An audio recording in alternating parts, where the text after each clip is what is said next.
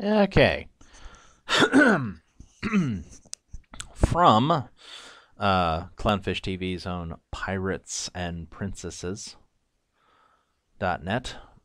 On Earth Day, fans hope Disney World will stop destroying forests for solar farms.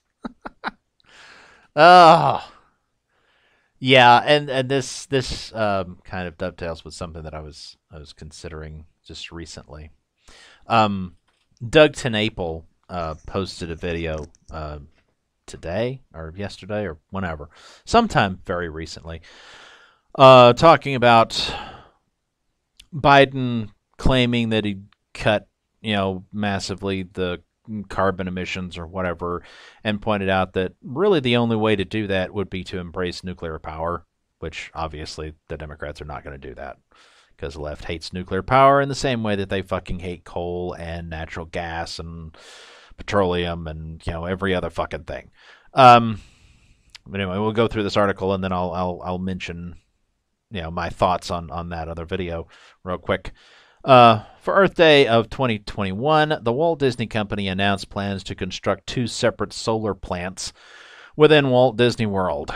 The two plants should be able to output 150 megawatts of power, which, when combined with the already existing plants, will amount to 40% of the resort's total power usage. That's a fairly impressive amount, all things considered. There's just one problem with this announcement on Earth Day. In order to build this level of solar capture, Disney will likely be destroying many hundreds of acres of forests and wildlife habitats. I will say this. I haven't been to Disney World since 97, I think, was the last time we ever went there. Um, and I don't remember how many. We didn't ride. Like, we went to Disney World several times when I was a kid. Um, I don't know, at least a half dozen times, maybe even 7 or 8. I can't remember for sure. Um, there for a while it was kind of like just our thing. It was like when we got to go on a summer vacation, that's what my family did. Um, later we went to other places, Grand Canyon, Rocky Mountains, whatever. Um, but anyway, um, I don't remember how many times I actually got to ride the Spaceship Earth, but at least twice and maybe 3 times I rode it. And for those of you who don't know, that's at Epcot, the great big geodesic dome or globe, or whatever thing that it's the biggest structure there. It's the symbol of that park or whatever. That thing is called the Spaceship Earth, and there's a ride inside of it.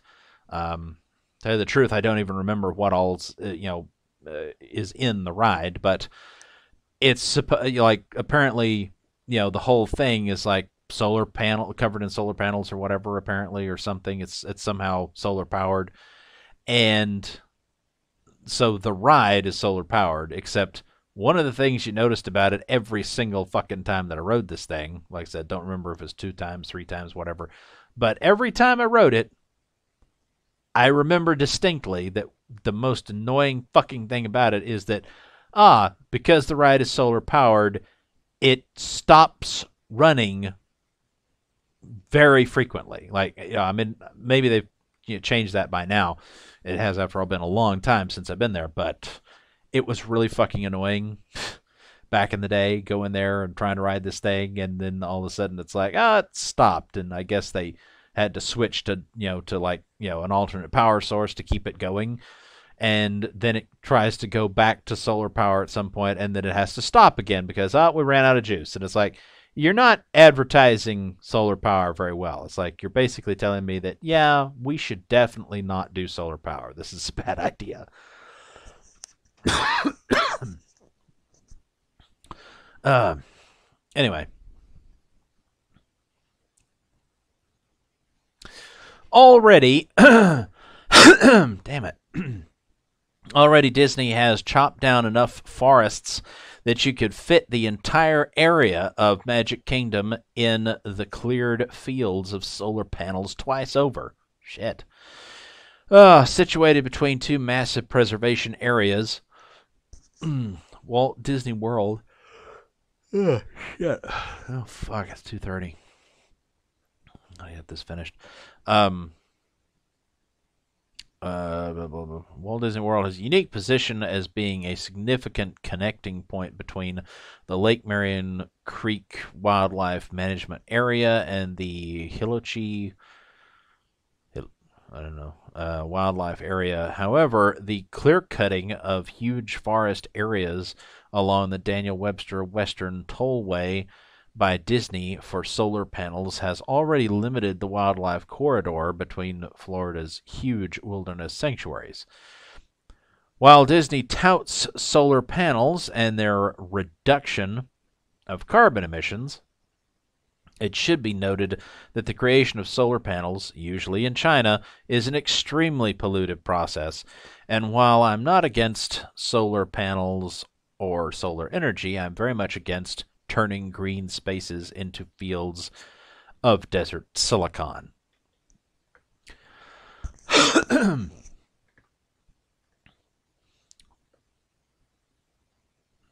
that Geeky Sparkle's name? Cambria Pratt? I don't know. Others feel the same and are making their voices heard. In response to Disney's announcement, some Disney fans are begging the company to stop destroying forests and instead put these solar panels over the parking lots of Disney Disney has already in place. Hey, and that's a good idea, especially since it would shade people's cars. And let me tell you, in the fucking summer heat, oh man, that would be much appreciated. With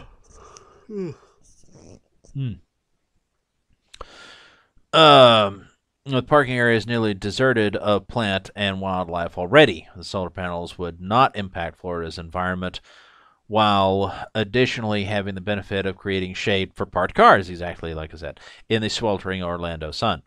Legoland, God, is Legoland? Is that a thing now in Florida? I don't know. Like I said, haven't been there since '97. Legoland already has this concept partially in place, so it's certainly doable. Although at a likely higher cost than Disney destroying massive numbers of trees, selling their lumber for profit, and then installing the units close to the ground.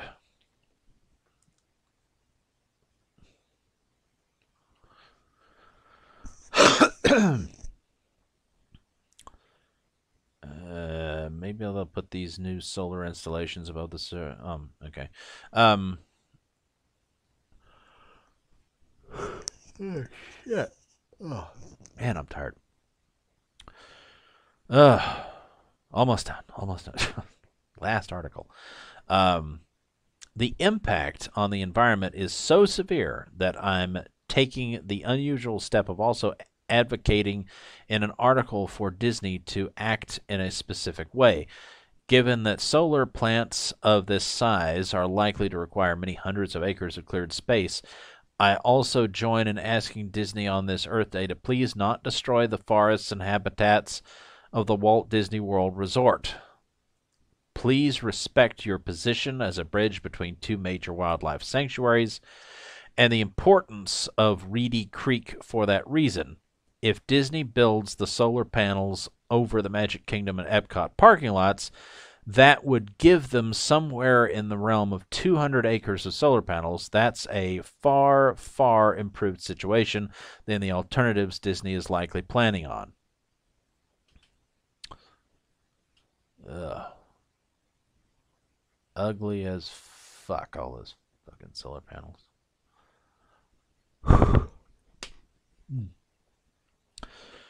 That's the end of it. All right. If we're all truly on the side of the environment, They're not. Come on. We know they're not. Um, let's protect it rather than clear cutting it. There are there are excellent places to put solar panels at Disney World, and there are places that destroy wildlife. Given that trees are our best tools at carbon capture, very true, it's a shame to destroy hundreds of acres of them. We'll be watching to see where Disney decides and whether they're deserving of accolades or scorn. I'm betting on scorn. Let us know what you think in the comments below. Well, I'm not going to bother to comment, but I would definitely bet on them being deserving of scorn. So I guess that's that. Anyway, so with regards to look, it is true. I mean, look, for the near term, coal power plants, natural gas power plants, which are significantly cleaner than coal, those are perfectly reasonable things for people to use right now. Obviously, in time, one should expect them to be phased out.